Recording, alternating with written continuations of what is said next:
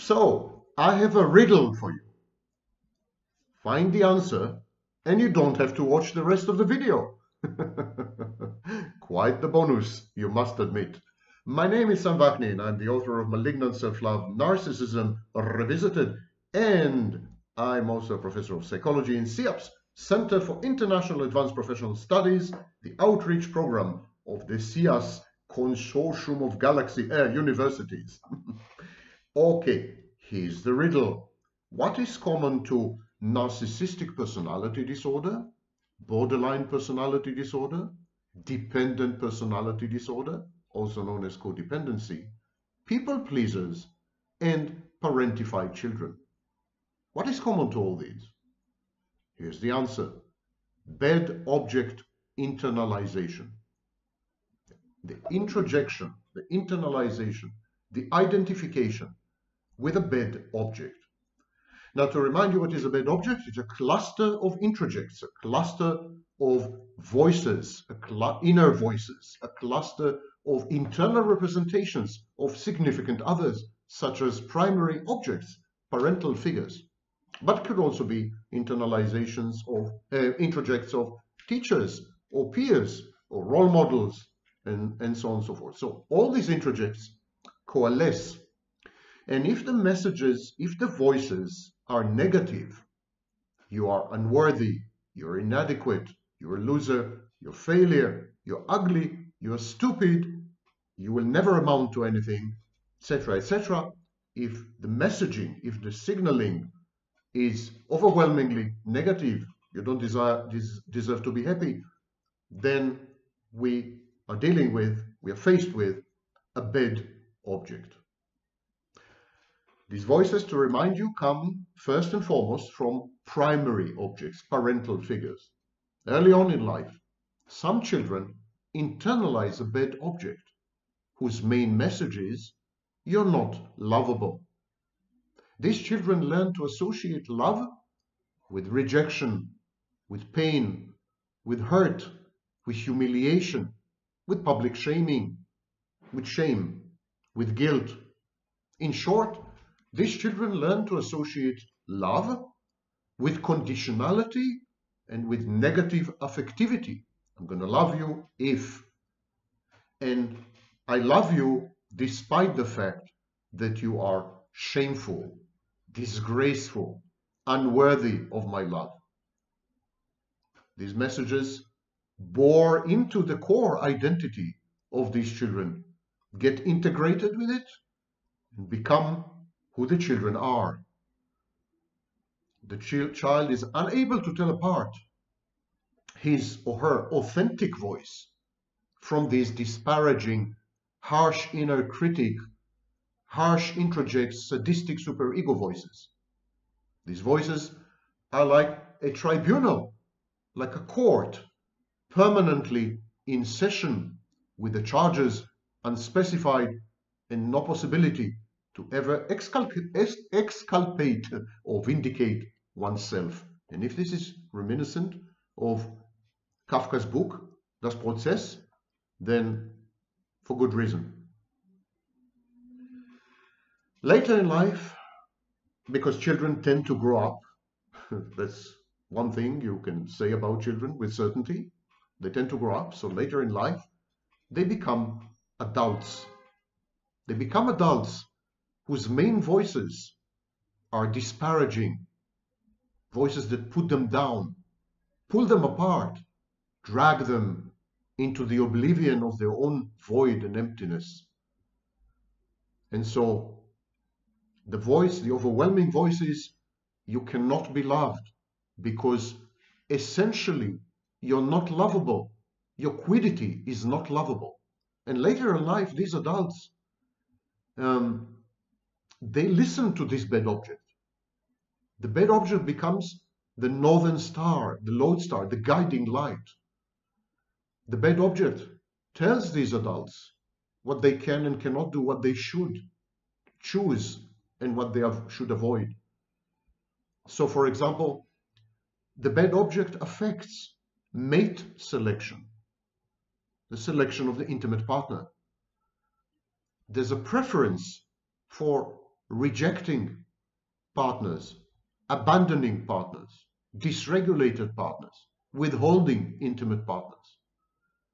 Adults whose dominant internal voice is not the authentic self, whose dominant internal voice is a bad object, these adults will choose intimate partners who will torture them, inflict pain on them, hurt them, abandon them, cheat on them, betray them, because that's the only way they know how to be loved, and because it reaffirms their conviction that they're not lovable.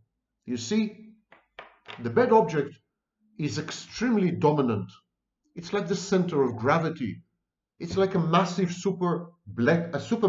black hole at the center of the galaxy. And so everything revolves around the bad object. And the child turned adult constructs his life in order to confirm the bad object's judgment, in order to not negate and not conflict with the bad object, because conflicting with the bad object creates dissonance, and dissonance leads to anxiety, and anxiety results in drinking a lot of red wine.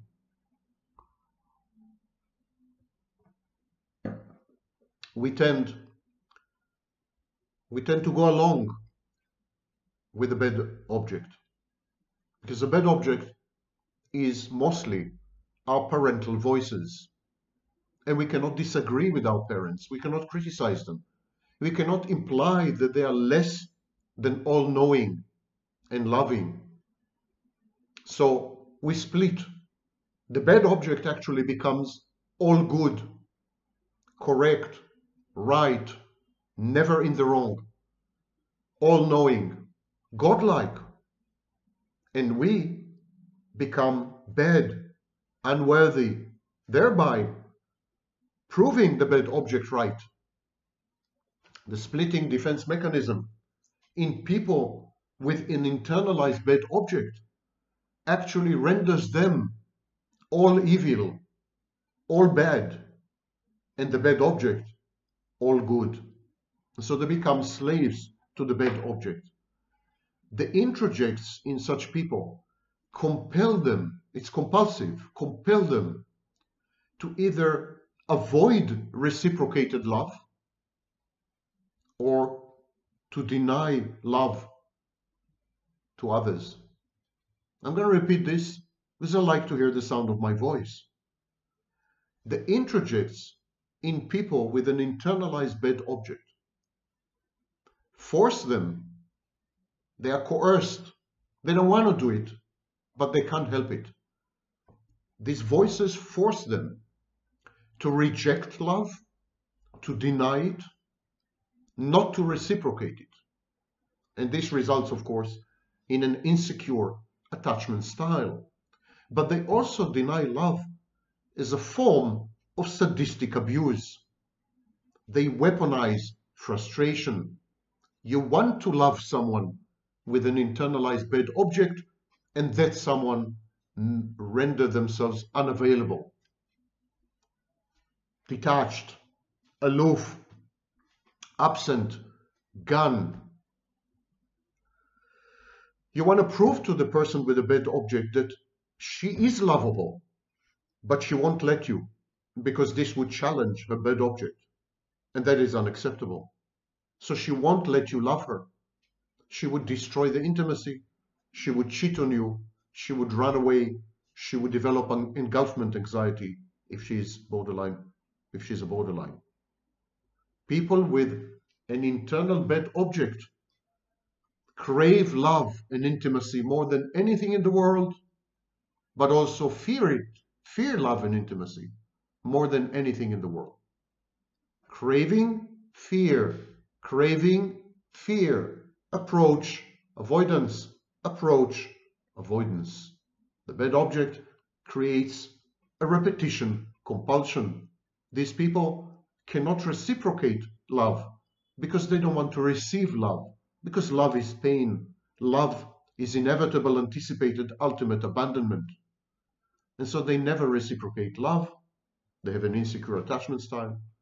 They deny you the right to love them. And if you do love them, they punish you sadistically. They weaponize your frustration. Another coping strategy of people with an internalized bad object. And to remind you, we are talking about narcissists, borderlines, codependents, formerly parentified children, people pleasers, and so on. So another coping strategy involves what is called projective identification. Now, clinically, projective identification is a defense mechanism. But on the ground, projective identification leads people with internalized bad object, leads them to manipulate and to bait lovers, spouses, and friends to the point of betrayal. They push, they pull, they grind, they brainwash, they entrain everyone around them who loves them to the point of betrayal, to the point of cheating, to the point of just going away, running away. The projective identification is the process that people with bad object, with an internalized bad object, it's a process that these people use to convert friends into enemies, lovers into haters, and loyal people into cheaters and betrayers and traitors. Because people with an internalized bad object expect the worst and want the worst to happen. Because once the worst has happened, once the other shoe had dropped, they're relieved, their anxiety is mitigated, the bad object has been validated. They need to affirm the bad object. They need to fulfill narrative expectations. They have a narrative that the world is hostile, out to get them, etc., etc. They're hypervigilant. The comfort zone of people with an internalized bad object is a world where bad things happen to people. Bad things happen to bad people because people with an internalized bad object consider themselves bad, corrupt, unworthy, unlovable, not desiring of happiness.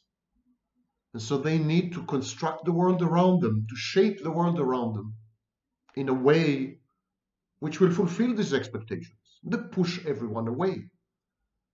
They push anyone who tries to love them, who tries to integrate with them, who tries to help them, who tries to be there for them.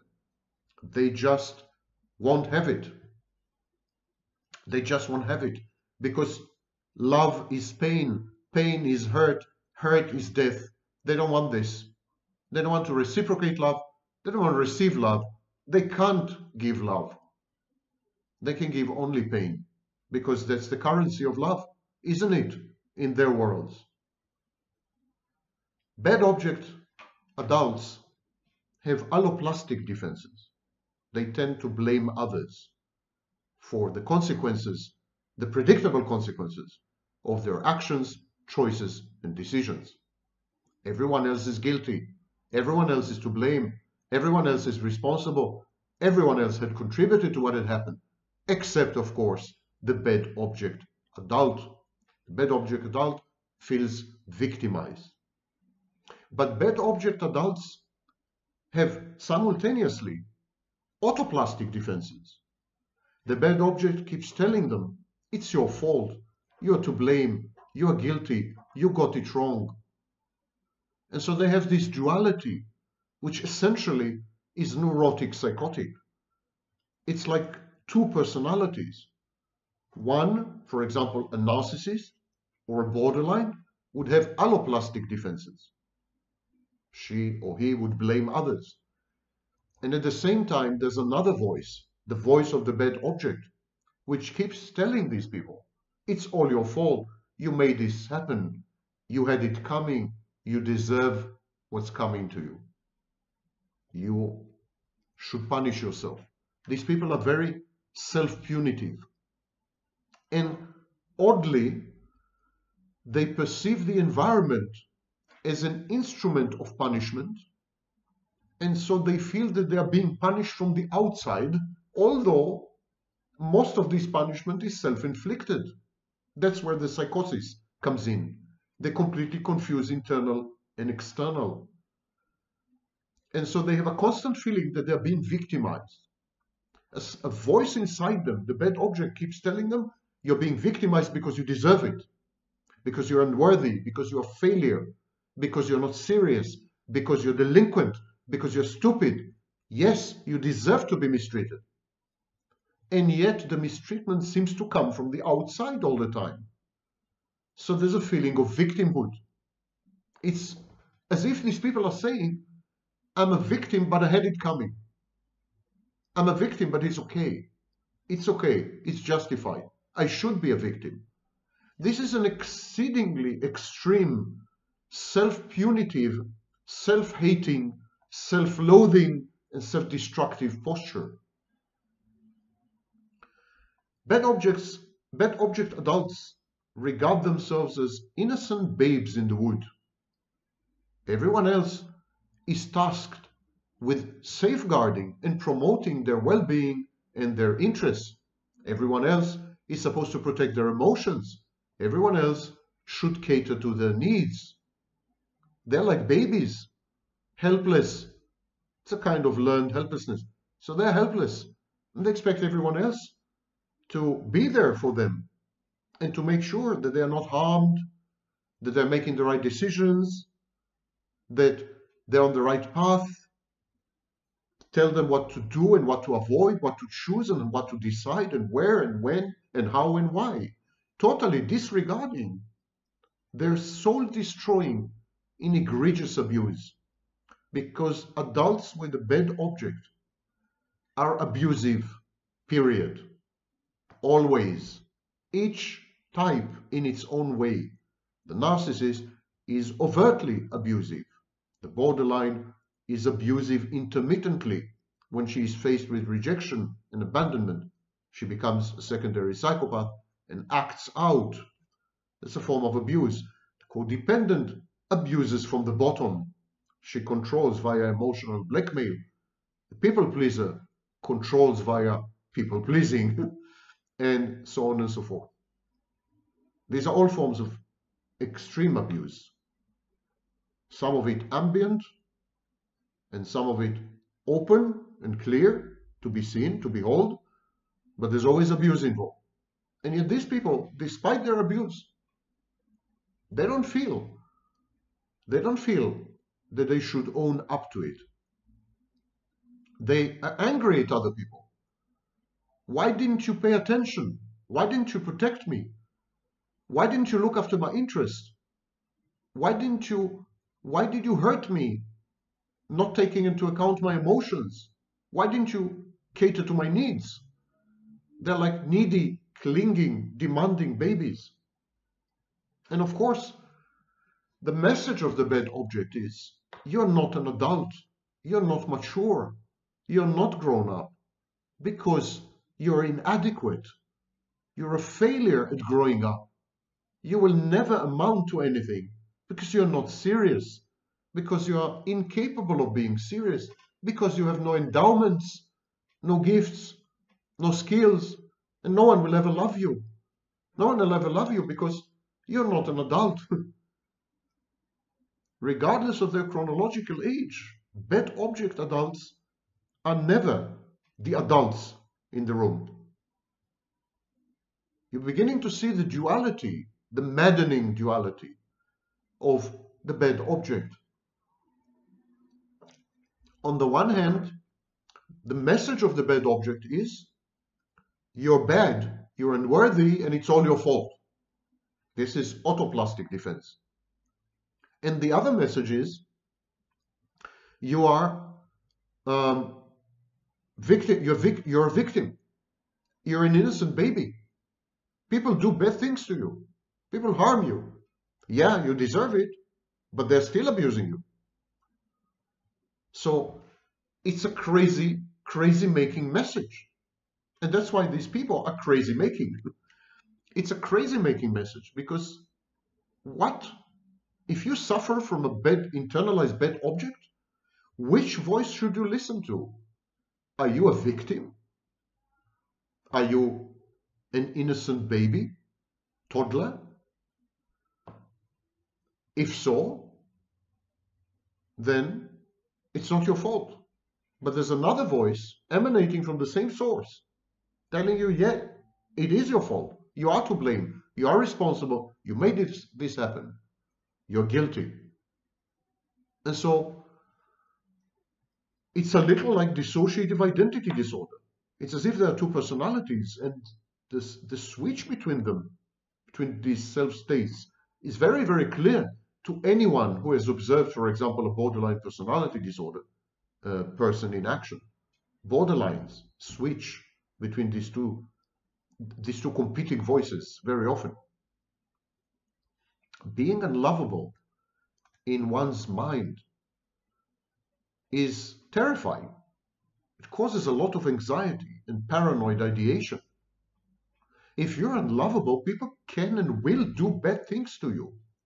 They wouldn't care because they don't love you. They can't love you. You're unlovable. The world out there becomes a hostile jungle. Dog eats dog. Dog eats dog, and then the two dogs eat you. There's a lot of anxiety and a lot of paranoid ideation because you can trust no one to love you. You can trust no one to have your best interest in mind. You're not lovable. You anticipate the worst, and then you preemptively act to bring it about. You say, let the other shoe drop. I know you're going to cheat on me. I'm going to push you to cheat on me. I know you're going to abandon me. I'm going to abandon you first. Preemptive action. Additionally, if you are not lovable, if you have an internalized bad object, you cannot trust your judgment of people because you have a cognitive distortion. There's a cognitive distortion field. The bad object is like as I said, a supermassive black hole. And so the bad object creates a distortion of space-time, a field of cognitive distortion. I'll give you an example. Narcissists in a shared fantasy. They're grandiose. So narcissists grandiosely trust that they are so special that regardless of how badly they behave, regardless of their abuse, no one will ever cheat on them, retaliate against them, or betray them. Why? Because they're special. It's like no one will dare risk losing me. I'm so amazing, I'm so unique, I'm so spectacular that no one will betray me. No one will cheat on me. No one will retaliate against my abuse because then they will lose me. And no one will take the risk of losing me. And such people mislabel and misinterpret their anxiety artifacts as emotions. Heartbreak is not real heartbreak. It's an anxiety of loss. Love is not real love. It's about control and consuming the love object. Dysregulation sometimes is not dysregulation at all, but a form of anxiety. Anxiety disorders are commonly co-diagnosed with personality disorders. It's very high comorbidity, for example, in borderline personality disorder. And lately, we find out that many psychopaths have anxiety disorders. So the anxiety is rampant, is explosive. It's like the rumblings of an underground volcano inside the bad object adult. And he or she tend to misinterpret these rumblings, these tremors or pre-tremors. They tend to misinterpret these as, for example, dysregulated emotions, even when they are not. And they somatize a lot. The body tells the tale. The body keeps the score. These are all transformations of anxiety. Trapped with a bad object inside you, you experience anxiety on the one hand and an inability to relate to other people and to let them love you.